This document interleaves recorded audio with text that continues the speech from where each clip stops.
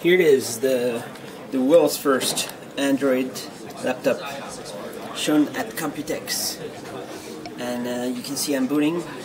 It's booting, showing the Compal logo first, the Android 3, 4, 5. Let's see how many seconds it's going to take to boot. And Android. Android still booting. And here it is, the interface that Compal has developed here.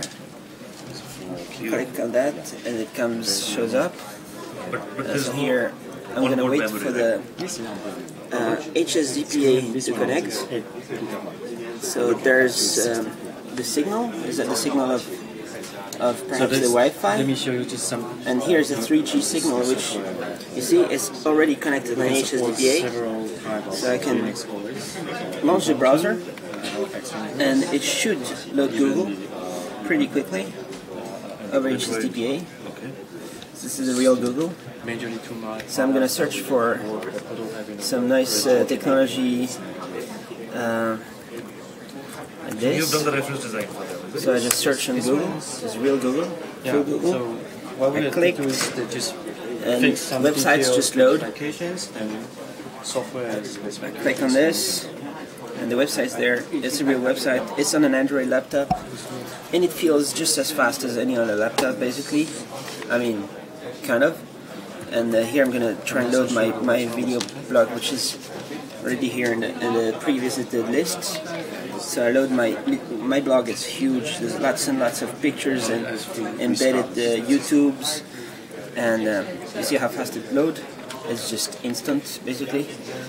And now I'm gonna try and load a new application on Google, which is called Google Squared, which was launched this morning. And we can do the same here, device with 8650 also. I click on squared.google.com. Yes. And it's loading squared.google.com. I'm gonna check at all of the brands of cats that are in the world. I'm gonna check that on a Google laptop using Google Squared on Google laptop, made by Compal, powered by Snapdragon Qualcomm. So here it's still, it just loads instantly, and it feels basically like a normal browser. Everything is here, and you can scroll down. It's not touchscreen right now, but Porsche design, huh? Porsche design? They have news. Let's check news. News. There's a famous Google page also. 1, 2, 3. Here's Google News, and there it is.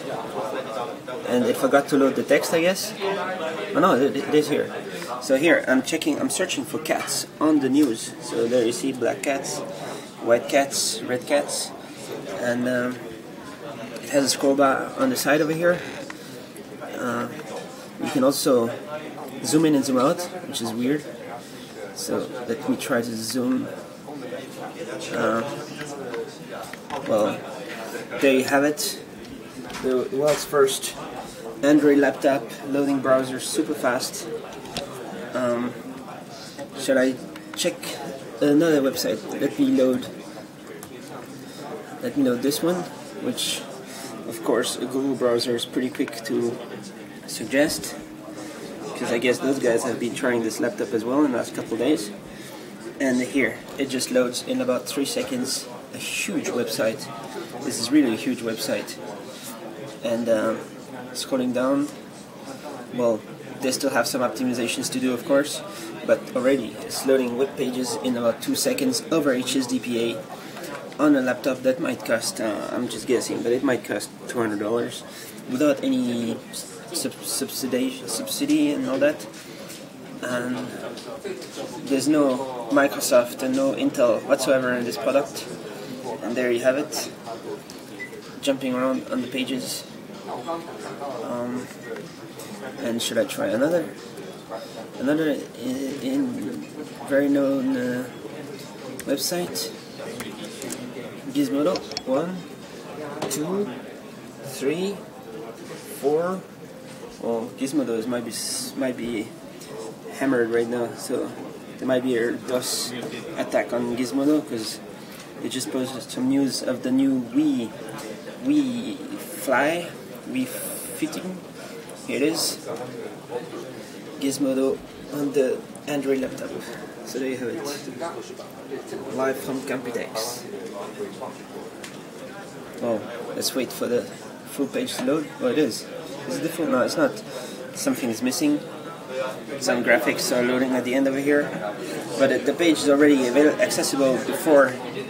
If I do it over here, you can see I can even zoom in. Okay. I can zoom in on pages, which is pretty fun, you know. You zoom in like that, and if I click on the power button, it's actually gonna show me this menu, and it says you want to suspend. I'm gonna say power off, and it says your phone will shut down. That's funny, no? It's not a phone. It says your phone will shut down. So there it is, the Android laptop at Computex.